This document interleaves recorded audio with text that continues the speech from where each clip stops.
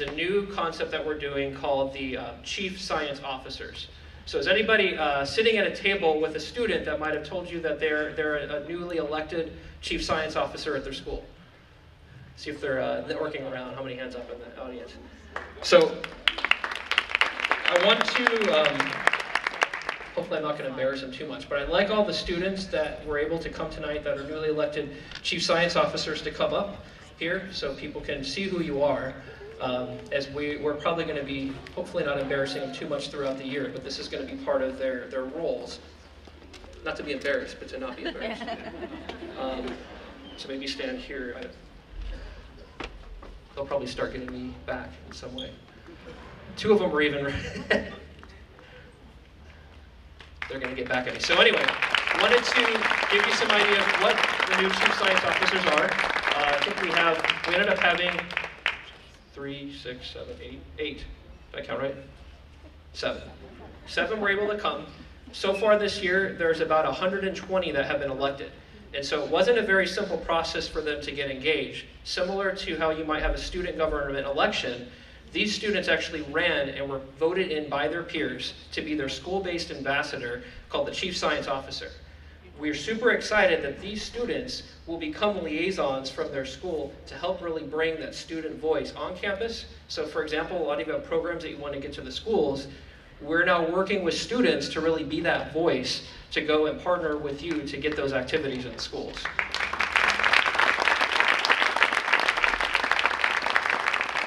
So the part which is going to be really interesting and impressive, and this is where we're really asking your help, and partially why we're putting you on the spot here, but especially everybody in the audience, is we want them to be an external ambassador on behalf of their site.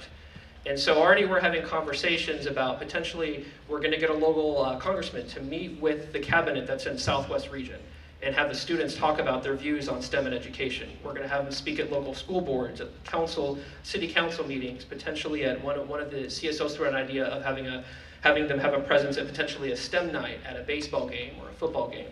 But potentially we want the students to be that voice really representing science and education. So there's a couple students that we talked in advance that could talk a little bit about their story and kind of their election story and what they want to do as CSO. I think it's Jasmine, and then who was the other student we talked?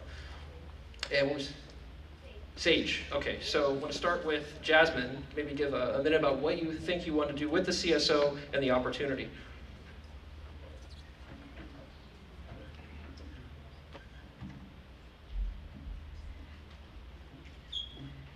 Hi, I'm Jasmine Washington, and I'm going to tell you 3 reasons why I like science. I like science because to me, studying science helps us understand the world around us. It gives us the ability to approach situations in a logical manner. For students such as myself, science can be very rewarding with all the knowledge we gain. I'm glad to be one of my school's Chief Science Officers.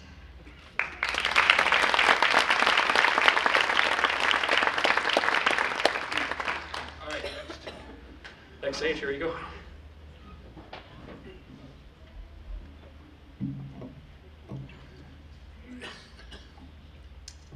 Hello, my name is Sage Foreman and I attend Centennial Raj STEM Academy.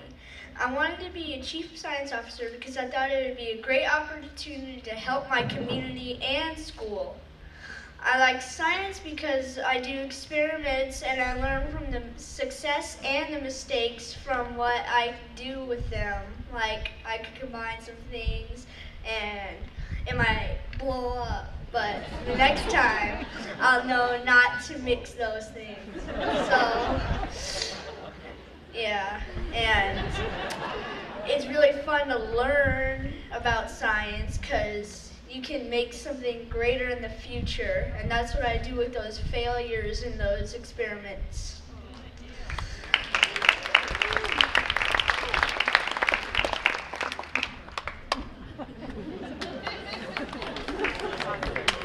About that in advance, but is there any other CSOs that want to say a word or two about their election story or why they want to give the opportunity?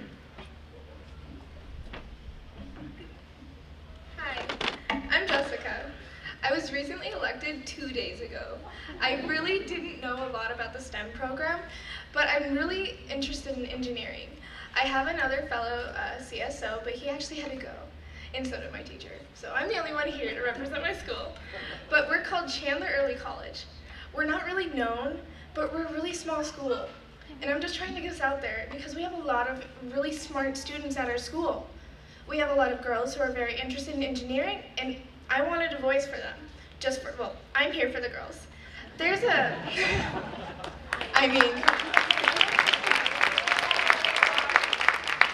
something interesting about our school is that we're actually on a community college campus called Chandler Gilbert Community College. I'm sure a few of you actually know that that's a Maricopa Community College. So a lot of the girls there are engineers, like I was saying, and I'm really interested in getting the STEM scholarships to our girls because a lot of, you don't understand how difficult it is going from high school to college. You have to do so much. I can't explain it. So our girls are really looking forward to the STEM program, and I just want to branch out our school. We have a very small school, 83 people in 3 classrooms with 4 teachers, and we need a program in math and science. We have a history teacher teaching math and science right now. We really need some help at our school, and that's why we're here. And I'm not gonna lie to you guys. I'm not gonna be like, hey, I'm here because I'm really interested in building a robot. No, I'm really interested in getting the fundamentals needed for our school to succeed. I'm here for the fundamentals for our mathematics program, for our science program, for our girls in engineering. Zane, he's not here, but he would say, our science program is lacking. We are an online based, so we have to teach ourselves. We need someone to come to our school and speak to us on the important stuff that comes along with science. We have a few Intel people here, and I would really love it if you came up to me and let me talk to you for a little bit. Please. Thank you.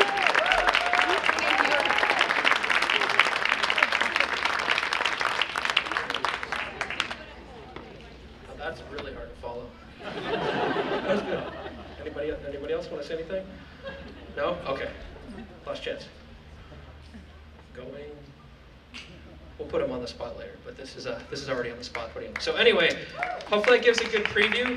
What we really wanted to do tonight in introducing this concept, we're gonna have a couple of the team members that are getting involved. We're gonna swap out the Scitech info space to have a couple people represent the CSO, but we really want to utilize this opportunity for people to get engaged. We want to have a mentor that links with each site and each student to help bring those opportunities. Obviously, they're seeking one at Intel, so we're hoping that that will happen.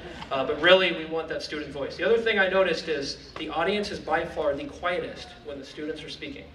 And I think that's a key thing to realize is that when these students are out there in the community, people will listen to them. And I think that's a really important opportunity that we're hoping. So we're hoping this collective buzz and excitement that has been generated by you and integrating the student voice as part of this is really going to be part of a transformation of the state.